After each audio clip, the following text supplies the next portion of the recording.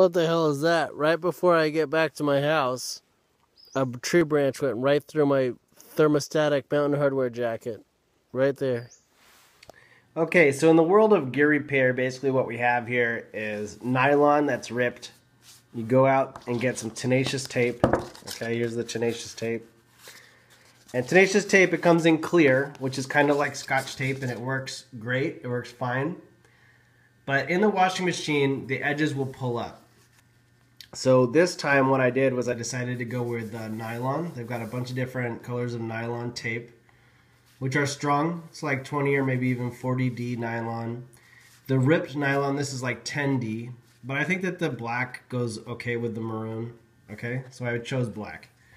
And basically to prevent the edges from coming up, you can put seam seal on there. But what I was told at REI by one of the senior salesmen is that clear nail polish will work just as good. It's the same thing. This cost $1.50. It's called Wet n Wild. There was another choice called Paparazzi, and the Paparazzi was more liquidy.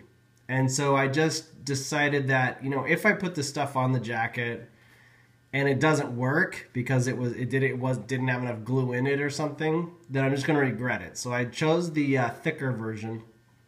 This was $1.50.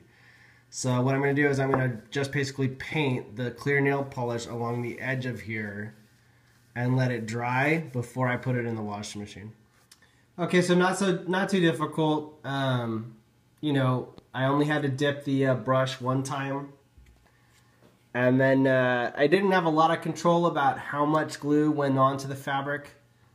I just kind of painted it on, and there's some areas like here on the edge that are kind of thick where some drops of it kind of globbed on there. But this right there is already starting to dry. And so basically I'm just going to wait 30 minutes, let this completely dry, and then I'll throw it in the washing machine, you know. But supposedly this is the exact same thing as seam seal.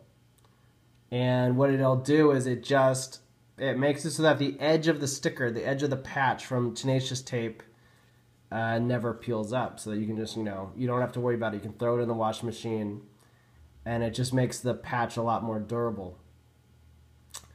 And we'll just have to see how it goes. This is what the end result is. This has been patched and glued with the clear nail polish, and been through the washing machine and the dryer, and this is the end result. That's what it looks like. Okay, so now here's a new issue. You can see right there at the edge, it isn't attached. In the washer dryer, there's actually a little bit of space in between the patch and the fabric. So the fabric has glue on it and the patch has glue on it.